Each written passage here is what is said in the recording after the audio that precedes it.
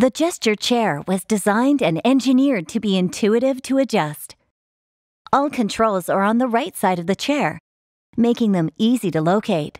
Each control gives immediate feedback when adjusted, making it easier to learn what each control does.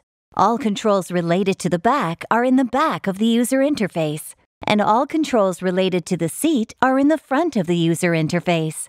The core interface is designed to provide continuous support in a wide range of postures. Turn the knob forward for more resistance and backward for less resistance.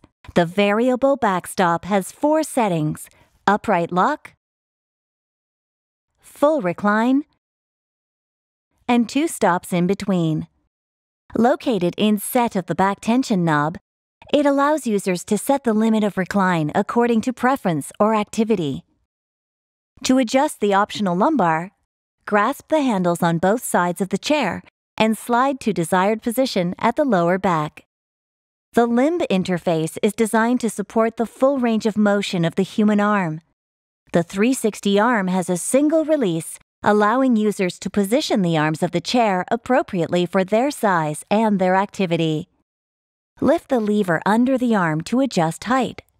Push the arm in or out to adjust width.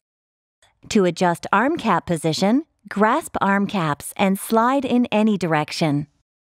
Seat depth can relieve pressure on the back of the leg, improving circulation.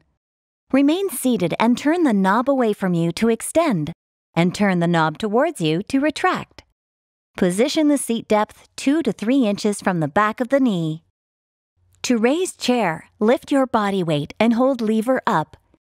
To lower chair, remain seated while holding lever up. Adjust until your knees are at a 90-degree angle.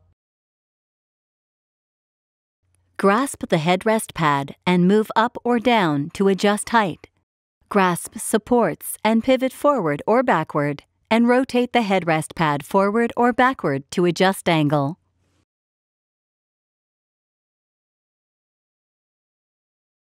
Gesture, the first chair designed to support our interactions with today's technologies. Inspired by the movement of the human body, created for the way we work today.